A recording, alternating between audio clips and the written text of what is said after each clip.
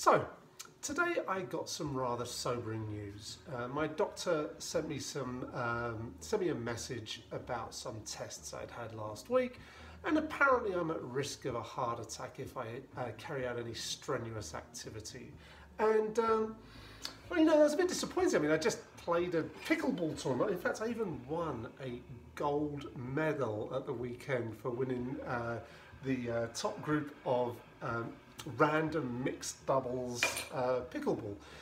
And I thought, so I had a couple of options. I thought, well, I can either be really miserable and start thinking about all the things I could not do anymore, or I could say, screw it, I need to chill out with a drink and just consider about the good things in life. And some of the good things you think about are, for example, your friends. And so I thought to myself, why don't I make a cocktail using an ingredient that is made by one of my friends, my friend Dan, who makes Osocalis brandy. And this is actually this is heritage Alambic brandy. This is the fancy stuff.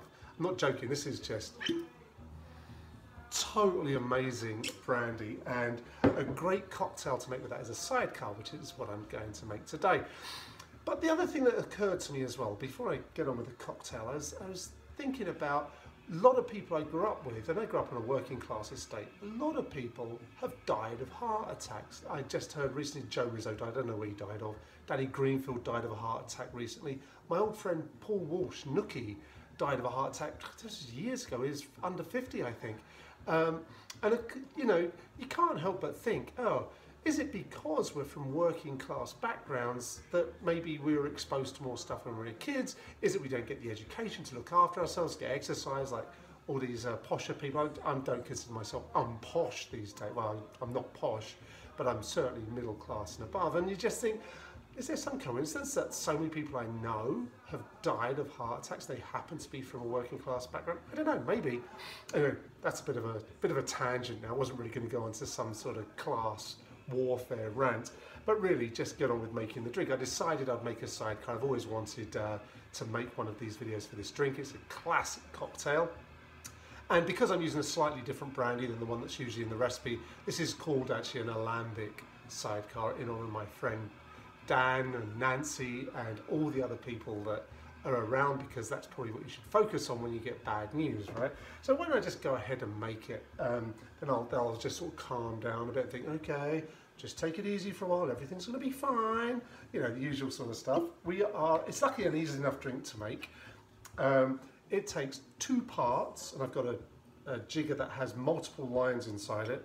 It takes 2 parts of brandy into a cocktail shaker already filled with ice, and then 1 part of triple sec is the actual recipe, what it really calls for, but I'm using this orange curaçao made in Washington State. Seems appropriate. 1 part of that. See the smaller line, not the bigger one, otherwise it'll be an unbalanced drink.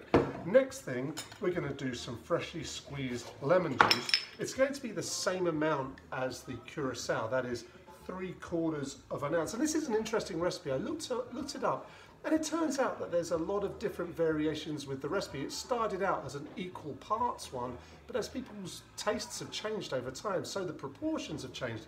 I'm just going with this one that seems to make the most sense to me. And I'm using a Maya lemon as well, so that's why it's a slightly different colour.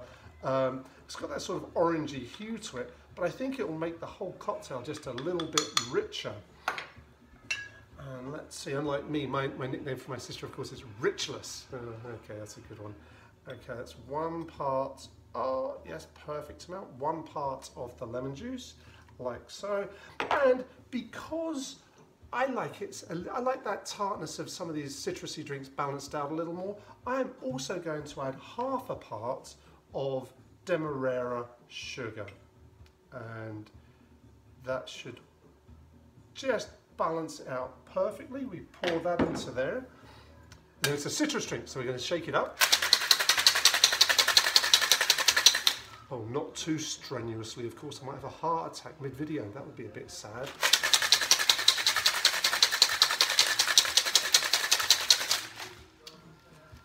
There it is, nicely shaken up. I didn't bring my strainer over here, but I'm going to use the convenient strainer in the top of the shaker there, and just pour this into the chilled cocktail glass.